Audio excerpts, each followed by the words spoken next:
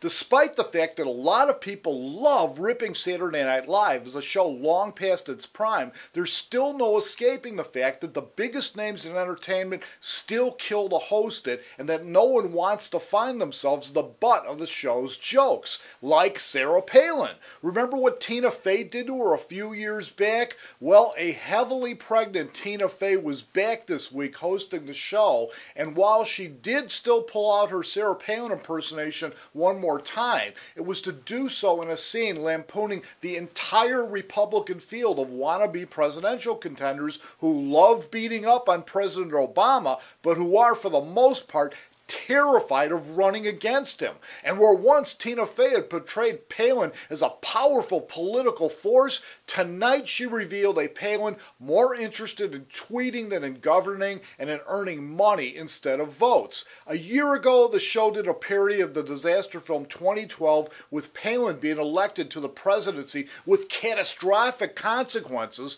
Today, her life would be better suited to a parody of the Hangover Part 2. And speaking of has-beens, many of you may remember that it was just a bit more than 2 weeks after the attacks of 9/11 that Lorne Michaels opened the show by asking then Mayor Rudolph Giuliani the question, "Can we be funny?" And Giuliani replying with, "Why start now?" Osama bin Laden had America so emotionally paralyzed that we'd almost forgotten how to laugh. But 9.5 years later, bin Laden is finally dead and his corpse buried at sea, and it made an appearance on the show tonight in a send-off of Disney's The Little Mermaid. It was a really funny moment, long overdue, and much better than the opening scene with Fred Armisen playing Osama bin Laden reading his lost will.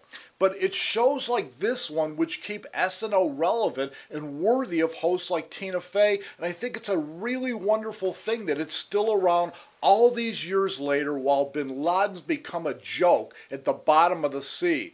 And yes, Lorne Michaels, you can be funny.